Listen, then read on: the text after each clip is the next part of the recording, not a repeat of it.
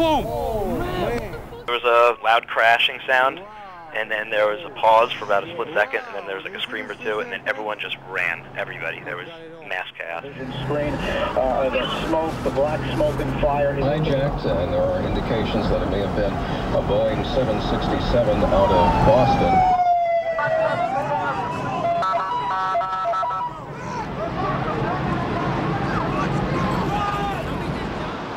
Just like a train rumbling for maybe like 35 seconds, and then there was like this pause, and then boom, hit with all the dust, and it was black. I mean, pitch black. I don't know anybody could have survived being on the street at that time.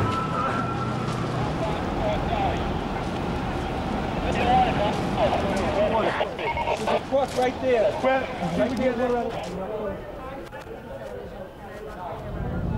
You can see the black smoke billowing out of the side of the Pentagon.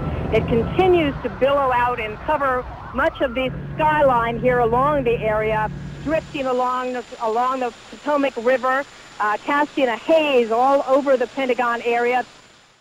It didn't look like there was a plane at all. It was just obliterated when it hit the ground. He told me he was putting a plan together that he and others were going to take back the airplane.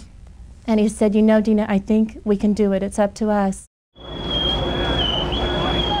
And we will strive now very hard to save as many people as possible and to send a message that the city of New York and the United States of America is much stronger than any group of barbaric terrorists.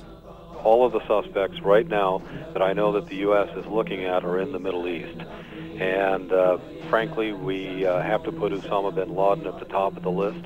We will make no distinction between the terrorists who committed these acts and those who harbor them.